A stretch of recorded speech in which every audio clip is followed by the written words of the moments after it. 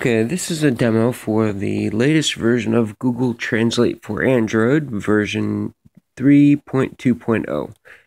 We'll be focusing on the translation of English to another language via the camera method. There are a couple ways to translate using the camera. The app uses something called Optical Character Recognition, or OCR, which is really cool.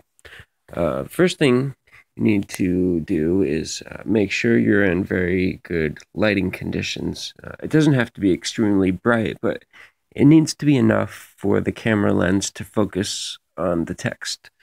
So let's start up the app, and first you select English up on the top left over here, and then you select the language you're going to translate to up here on the top right. So we'll do Spanish.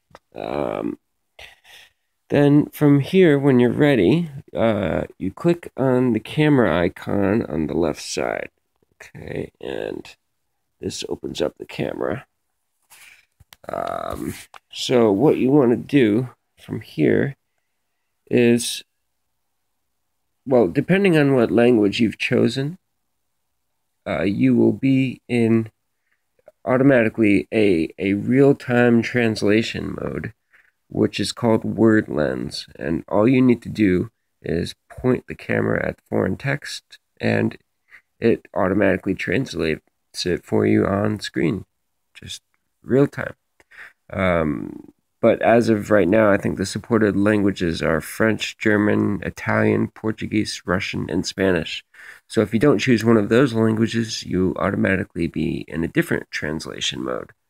So I'll switch to a language for the demo. Choose Swedish, I guess.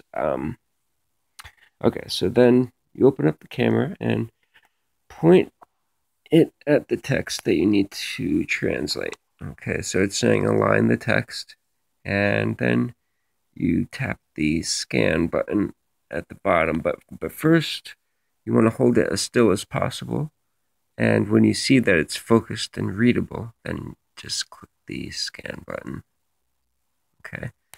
So from here, this captures the screen and sends it through the translation engine. And you'll see a bunch of boxes around the words. And that means that the translation engine has recognized these words and readied them for translation. So from here, you use your finger to select the words you want to translate, like this. And you could do that, or if you just want to translate the whole thing, at the bottom you just do select all.